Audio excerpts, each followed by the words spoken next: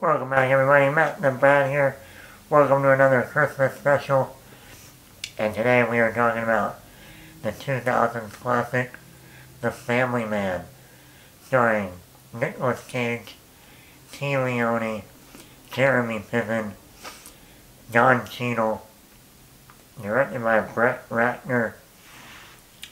I'm a huge fan of this movie. I love this movie. I love watching it every year.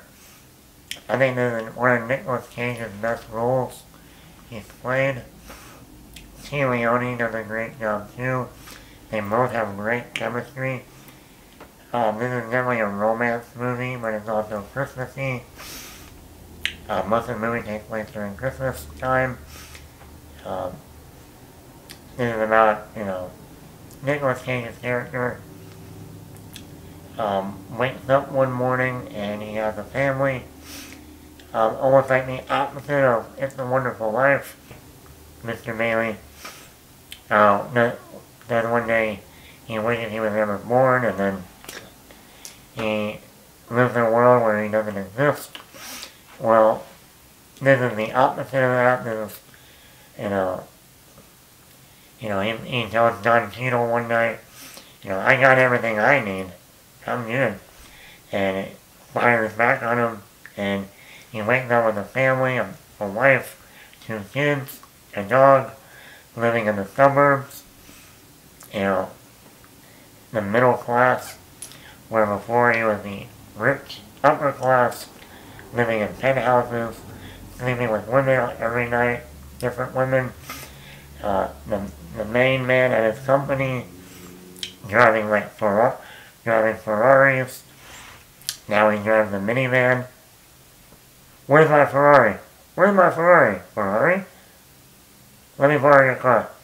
Oh no. You got a perfectly good minivan out there. And it's relatable. Anybody who has a family, who's done with having 2 kids, and all that, driving the minivan around, you get the humor in this movie. The scene at the mall. Fine, we'll get a funnel cake. The highlight of my week. I'm sure parents dealt with that all the time. Like, this is the highlight of my week. This chocolate, this little piece of chocolate cake. If you could take a shit in this century, that would be great. Finally, you got Don Cheadle. Jack. How do you know my name? I call everybody Jack. The romance really works in here. It's relatable if you are someone with a family. You get, like the little girl. Are you my daddy? No. The aliens. They did a really good job. Welcome to Earth. Even by the end, when he goes back to his normal life, being the rich guy in the penthouse, Ferrari, it finally dawns on him, like, this isn't the life I want. I want the life that I had, that, as Don Cheadle put it, a glimpse into what life could be. And, that speech at the end in the airport, We have two kids, Annie and Josh. You know, Annie's precocious. Josh doesn't say much, but we know what he's thinking. He's always, he's always smiling. We have a house in Jersey. After 122 more payments, it's ours. It's hilarious, but it's also heartwarming and romantic. And even the way they end that movie with them just sitting at a coffee shop, having coffee. Actually, my first film in college, my last shot in my first senior film in college, had a boy and a girl sitting down talking, and it just was a wide shot like you see in The Family Man.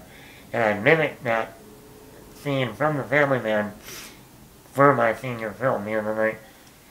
For some reason they were playing that movie in the spring of 2009 on some channel, and it just kind of hit me like, yeah, I wanna like mimic that a little bit. The score, the music for this film was composed by Danny Elfman, which you would never think that Danny Elfman did the music for this movie. He's known for a lot of Tim Burton films, Beetlejuice, Sleepy Hollow, Batman, or other comic book movies like Sam Raimi's Spider-Man. But yeah, he did the music for this movie, and I love the music. The score for this movie is excellent. So between the acting, the story, the humor, the relatable stuff, and you add the music on top of it, this is definitely a winner. So listen, this is a great movie. I think it's Brett Ratner's best. I don't think we don't talk about Brett Ratner anymore during the Me Too shenanigan movement. But, he's the same guy who did Rush Hours, the Rush Hour movies, Red Dragon, X-Men The Last Stand, and I said this movie. So, are you a fan of The Family Man? Is this one of your favorite Nicolas Cage movies? This was also a time that Don Cheadle was still fairly unknown.